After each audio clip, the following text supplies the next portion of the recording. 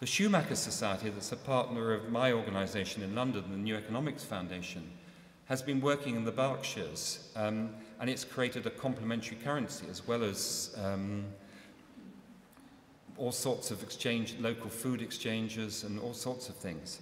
But it's got now $2 million of complementary currency called the Berkshires in circulation. The banks buy and sell it. You can exchange your greenback for it. So it's already happening, and that means people buy local and get a premium for buying local, and people trade locally. That makes a difference. And there's even a bit of a talk at the minute to get the police department to take Berkshires in fines. We haven't got there yet, but it will happen. There's a transition town movement that started in the UK and is now really happening in many towns in this country. And transition towns is all about people saying, how do we make our own community sustainable? How do we make it carbon neutral? How do we make it so its footprint on the earth is much lighter?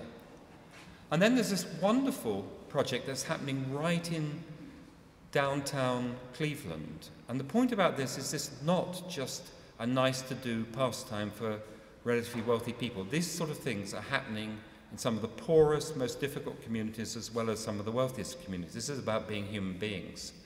And in Cleveland, probably some of you know, with all the industrial crash, the population of Cleveland has gone down from 900,000 to 300,000.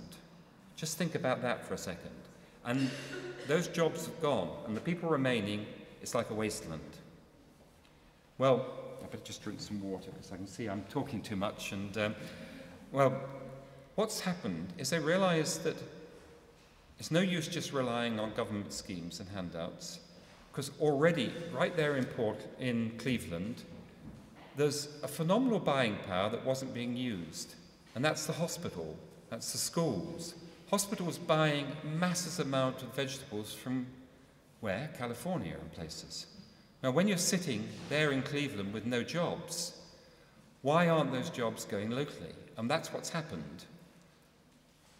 A whole lot of workers' co-ops have been set up, and they're big scale, and they're providing services to the hospital, to the city, to the schools, to all those things. And what's being built at the minute is the biggest urban greenhouse anywhere here in the USA, a hydroponic greenhouse, which will grow masses of vegetables for the hospital, for the schools, and all sorts of fresh food. One of the biggest solar suppliers is again another co-op that's putting solar panels on all the roofs in Cleveland. There's a laundry that's like an industrial scale laundry owned by the people who work in it, again as a co-op, which is doing all the laundry, the sheets for the hospital, for all sorts of other institutions, the nursing homes, all those things in Cleveland.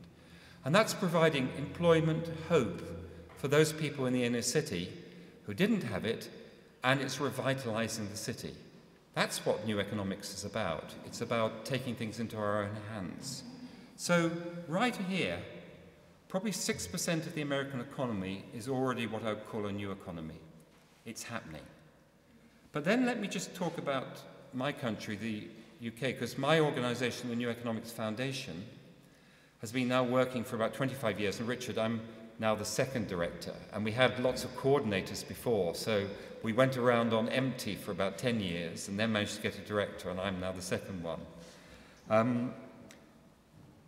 We call ourselves very inelegantly but accurately a think and do tank, because we're one of the biggest research and policy outfits in the UK. We're 50 people plus all sorts of interns and people in universities and partners. But we also we work in communities and we do practical stuff. So we try and learn from both.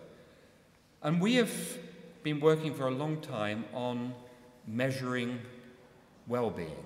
And you can measure well-being. It's not an airy-fairy thing. It's actually very measurable. You have to ask people a lot of questions and you have to do it the proper way. But roughly 50% of our well-being as a human, roughly 40% of our well-being as a human comes either from our genetic makeup or our first 2 years of life, and nobody knows which one it is, and it's impossible to tell.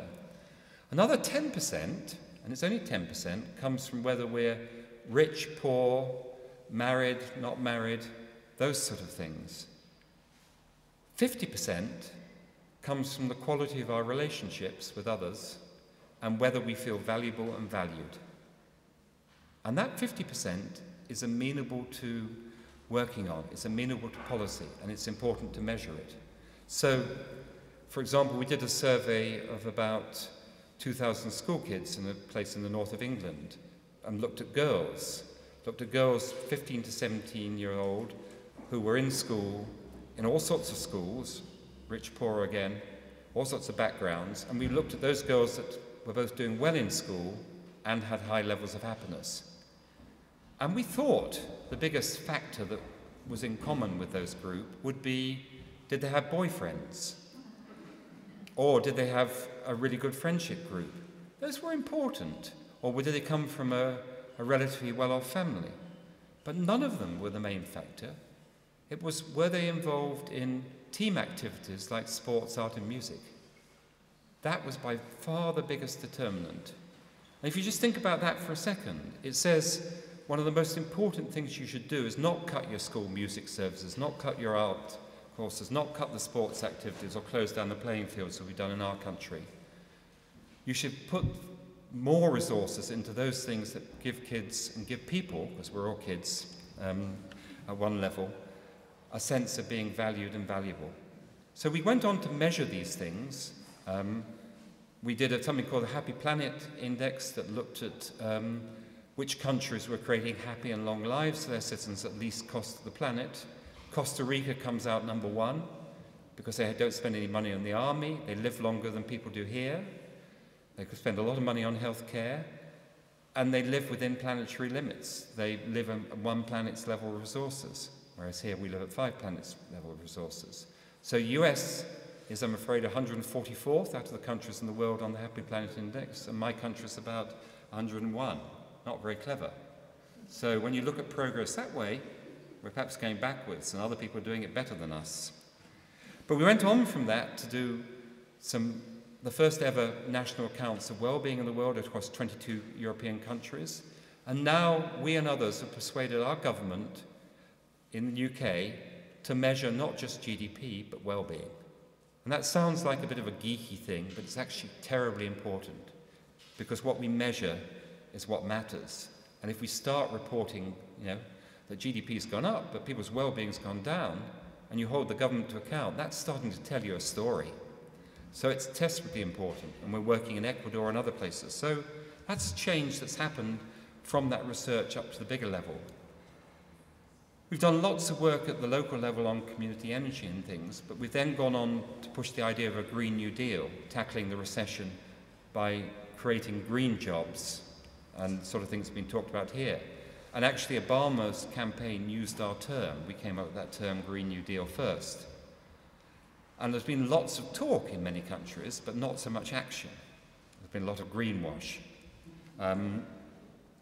But that work has led in the UK to what's called feed-in tariffs. So if I generate electricity, or a community generates electricity by wind, by renewable means, or by solar, it gets paid not just what it feeds back into the grid, but also for every kilowatt it generates, which makes that economically viable. Because at the minute, solar panels and wind turbines cost far too much. So just leaving it to the market don't work. You've got to intervene in the market initially to get that technology off the ground. And that's happened.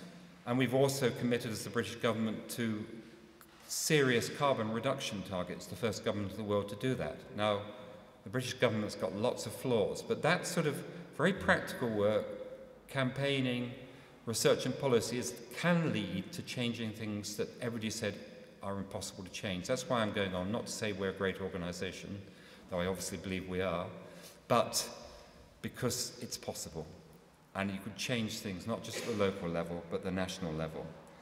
Because we've done so much work in my country on creating credit unions and banks, and we created some ourselves and supported others, we've now seen as one of the organisations that's most authoritative around what should happen to the banks. And so we're giving seminars inside the UK Treasury and in the Bank of England, which is a bit of a joke, because normally we would have been thrown out of the door, as a bit of people who wouldn't be let across the pedestal. But they're listening. I'm not sure they're going to take enough notice, but they're listening. And that really helps as well. And because we've created 1,000 businesses in some of the most deprived areas of the UK, again, people like our business secretary are listening when we talk about industrial strategy and what needs to happen. So that work on the ground needs to be linked to research and policy, and campaigning, which then can enable you to change things at the national level. So these things are possible. And just to give you another little view, there's a place called Luton, just north of London, 30 miles north of London. A very poor community on the edge of Luton. It's quite an ethnically diverse community. There's been quite serious riots there. So this is inner city serious riots. We worked with the local community people, community leaders, to do an exercise in that community, which is seen as one of the poorest in England, to see how much money they really had and what they could do with it. And we sat down with all the community and worked out how much money was coming in and what was going out. And sort of things that came up were they were spending £3 million, or about $4.5 million a year, on takeaway pizzas. And they said, this is stupid. Once we put it together, we'll make our own pizzas. So they set up their own pizza business as a co-op, employs 15 people, makes much nicer pizzas right there on the estate. They said, how much are we spending, is the council spending on our old people or the private companies that come in? And they realised they could train up people to do care and bid for the care of their old people. So once you start analysing, you don't just need to say, I want more money.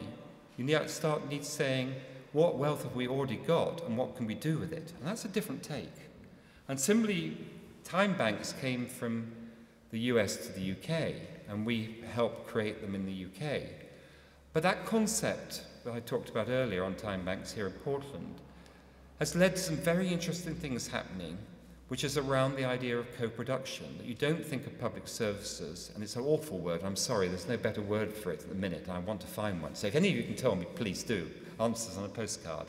But what co-production means is that instead of being a patient coming from a medical service, or instead of being a pupil, or instead of being a young person in a young person's service, you are an actor.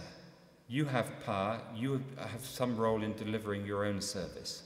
So it's not just you're on a board talking about what you want, it's you're actually part of that. And that's turned out to be very powerful because there isn't enough money to go around, and there probably won't ever be, to run all the public services the way we want them. But where we've worked with a number of councils, local authorities in the UK that were going to cut their youth services, for example, and we said, hang on, don't cut them. Yet the young people have a say about what they could do. And in some cases, they're operating something that's involving those young people and actually running it, doing the back office, doing the computer work. That it's not just operating on a smaller budget, it's having much greater results. So it's not, you've got to be careful with this one, because you don't want to just say, give an excuse for money to be cut to public services, but it is a way of giving people more power and more influence. So all those things, I just wanted to give you a flavour that something very different is possible. So anybody who says it's not possible, no, it is possible.